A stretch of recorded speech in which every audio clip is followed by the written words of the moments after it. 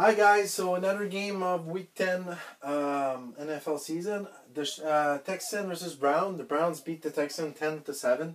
It was more a defensive game, not really an offense game.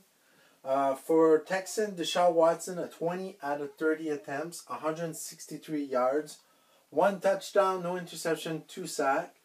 The best number with receiving, Randall Cobb received 41 yards.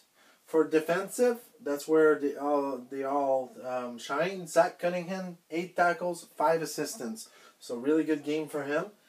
For the Browns, Baker Mayfield, 12 out of 20, 132 yards, 0 touchdowns, 0 interception, 1 sack. Not really big numbers. Rushing, Nick Chubb had 126 yards, 1 touchdown. So really good number for Nick Chubb. Defensive, Ronnie Harrison, 6 tackles.